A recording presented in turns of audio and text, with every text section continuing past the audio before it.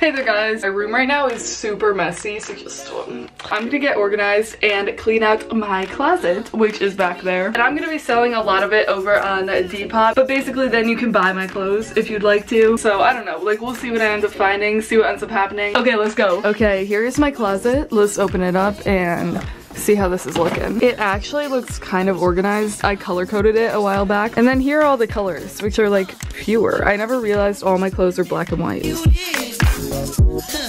Guys, see like this big hole in my closet, like a pipe. This just makes me laugh. Just like a giant pipe through the middle. That's okay though, it restricts my clothes. Like if that wasn't there, I'd have so many more, but we're cutting back thanks to that. Okay, so we're gonna go through all this and see which of it I no longer wear. Okay, this is cool, but I can't remember the last time I wore it, and I feel like that's a sign that maybe don't keep it, maybe. This is stuck. I need my other hand.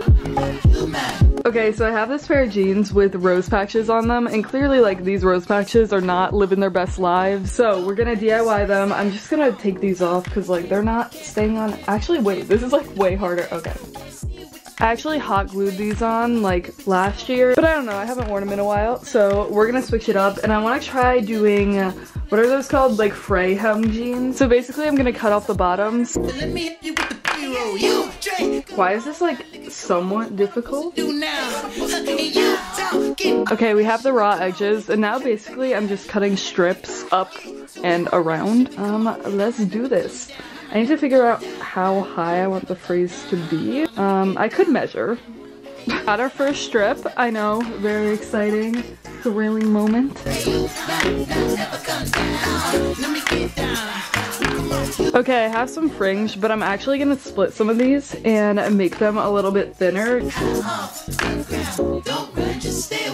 Okay, well take that. Don't accidentally cut them off. Life hack. Alright, now I'm gonna go put these in the dryer and see what happens. Hopefully they get all frayed nicely. Hell no. Middle finger, the corn, pro. Stick it to the real like it's pro. What other country can you spell no? And here are the jeans once I'm done with them. I think they look so cool. 100% would recommend doing this. Damn. As soon as it dries, I'm over town. Time for another DIY. Basically, I have this Coca-Cola shirt, which I got from, where's it from? Goodwill, I believe. We're keeping it simple. All I'm gonna do is crop this, but cropping can actually make a big difference. Like, we're gonna make this a cutesy shirt. Hey, check out this cutting. I also think there's like glue on my scissors. I should have probably like drawn a line on this or something, but it's just not my way. Can I cut slower? Like, please cut slower. Okay, maybe let's put this in like double time because I can't cut fast at all.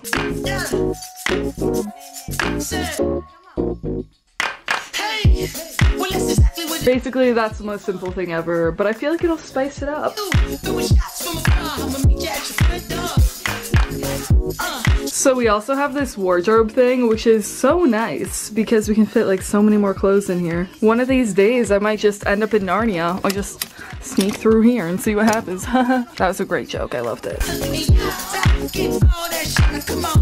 I love the wash and everything of this jacket, but it's a little small on me, so I just don't wear it. Going up on the Depop, if you'd like a nice denim jacket and you're like a size small, this is for you. It's beautiful. Do I wear you? No, I do not. Oh, it's stuck.